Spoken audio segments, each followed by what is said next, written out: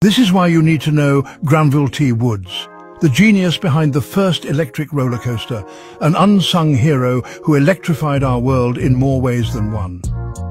Born in 1856, this brilliant black inventor received over 50 patents, revolutionizing everything from automatic brakes to phonographs. But it's his work on the figure-8 roller coaster that changed the thrill game forever.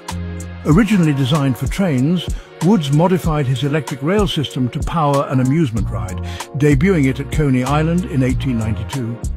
Imagine the excitement of that first ride, the sensation of speed and innovation merging into pure joy.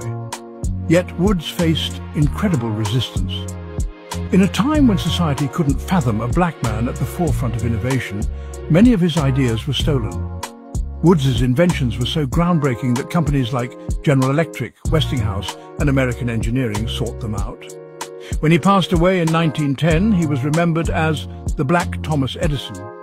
And in a fitting tribute in April 2008, the corner of Stillwell and Mermaid Avenues was named Granville T. Woods Way. So next time you experience the thrill of a roller coaster, remember the genius who made it possible. Granville T. Woods, a name worth celebrating.